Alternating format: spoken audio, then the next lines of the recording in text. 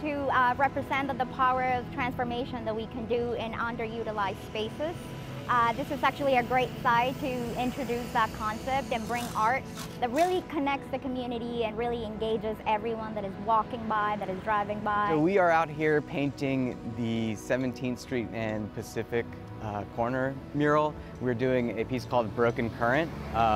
It's alongside of the Hive Public Spaces project.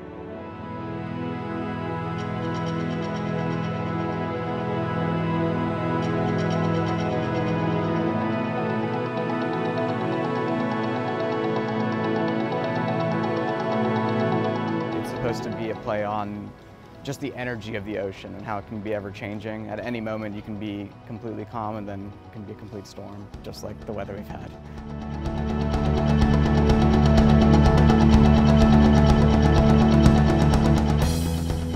We're basically just activating this corner to try and bring more positive and good energy to this area. If I had to describe this installation in one word, I would say fluidity.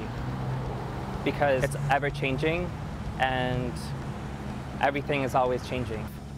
We created this waveform in order to capture the inside of a wave barrel.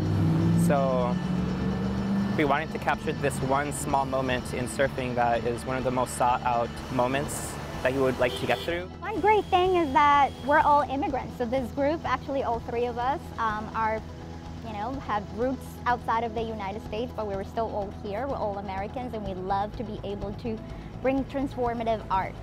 Art that really brings us together, art that transcends boundaries, languages, and this is just a perfect example of that. One thing that during this pandemic, the importance of public spaces has crystallized the importance of our work. Often these are the places that people really seek out for.